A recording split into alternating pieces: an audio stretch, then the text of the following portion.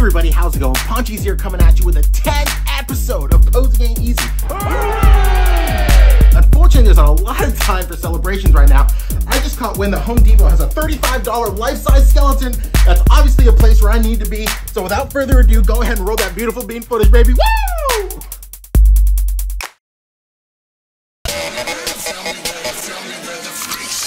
Yo, what's up, girls and boys? It's time to make some noise, cause I'm back and I'm on this track now. Let's talk about some plastic toys. You can bet I pose them all. Legends to Dragon Balls, Batman and Kaijus and Kamen Riders, I collect them all. Gotta make sure your posing's tight though. Make sure your lighting's right though. Keep it contained because you train for this your entire life, bro. So please don't adjust your TV. This is your host, Poncheezy. Sit back and relax and learn this fact. Posing ain't easy.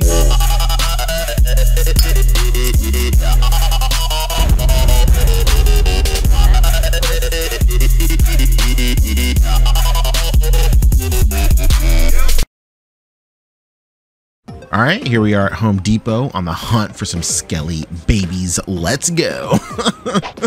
Here we go, found the all right here. Quite the motley's crew we have here.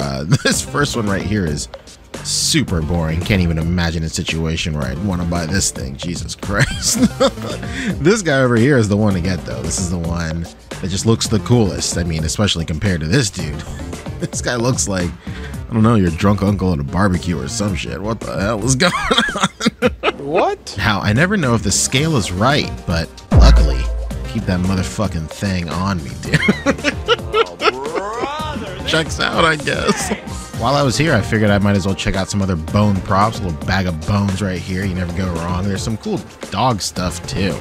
I mean, just depending where you go, there's a bunch of different stuff. Over here at Target, there was some other animals, and there's a lot of cool stuff like Home Goods, places where you really wouldn't expect it. It's pretty crazy. But I ultimately ended up choosing this little guy right here. How could I not? He looks incredible. I named him Wardell. We got McDonald's on the way home. And we got straight to work, baby. We had history to make. Let's go. Okay, so I know what you're thinking. Was it worth it spending $35 on a life-size skeleton prop solely for the purpose of doing one ranking of King's photo? Absolutely. Take a look at this shit. Oh my god.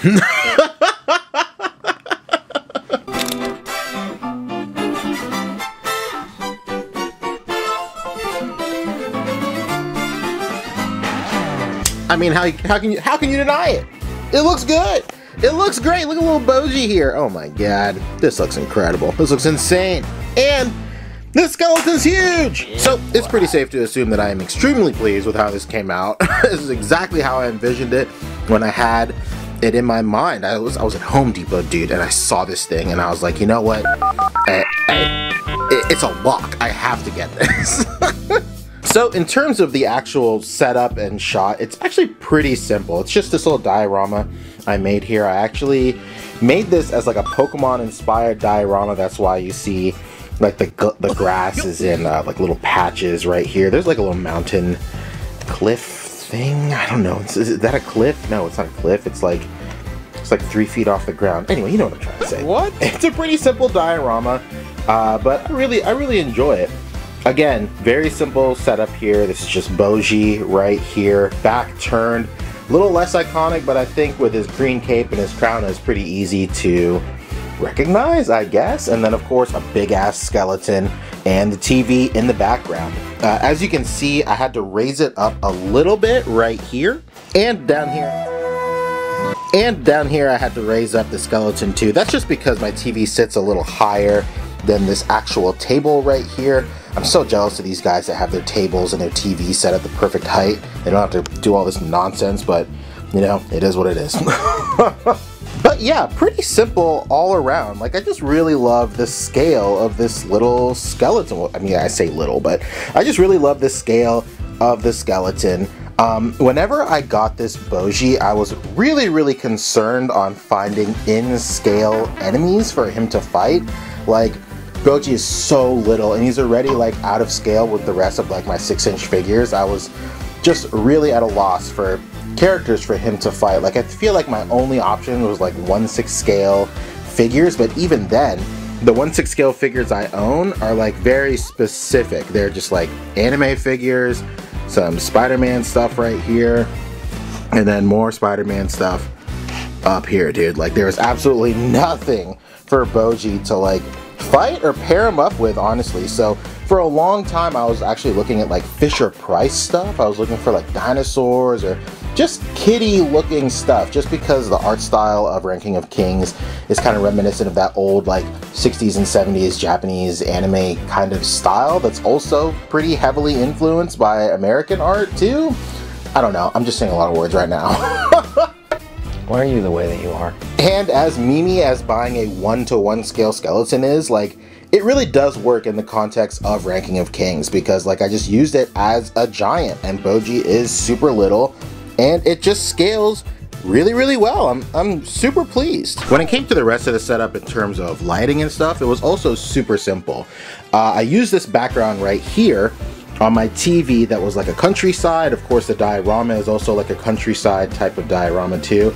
So I really only wanted to have one light, and I have this really, really nice bright light panel right here. I just cranked this thing up to 100% and I just shot it from the very top. Unfortunately, my actual light is blinding right now, so you can't really tell, but it is pretty dim, so I wasn't able to get that sunlight type of, you know, effect with just my overhead lamp alone. So this really came in handy, and I just didn't want a whole bunch of shadows with a bunch of different lights and stuff, so I felt like that was the best option. What?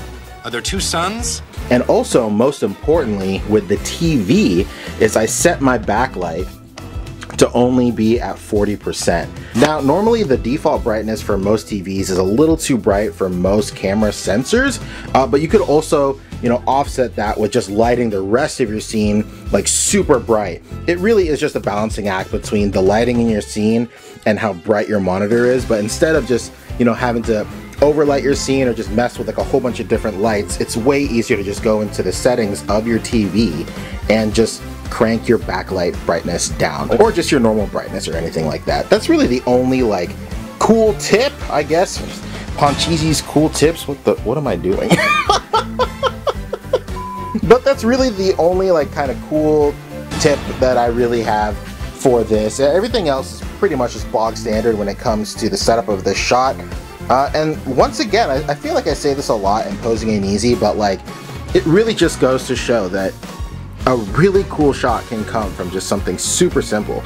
Nothing, you don't really have to over-engineer something or overthink anything. If the concept is cool and you have a cool pose and just looks tight, it's gonna look tight, I guess. What am I saying? Okay, you know what? Anyway, that about does it for today. I hope you guys really enjoyed this episode of Posing Ain't Easy. As always, thank you guys so much for watching my content. Thank you guys always so much for supporting my videos. And I'll catch you guys in the next one. Love you. Bye. この世界の片隅で今を生きる僕らは涙を越えて光の誘え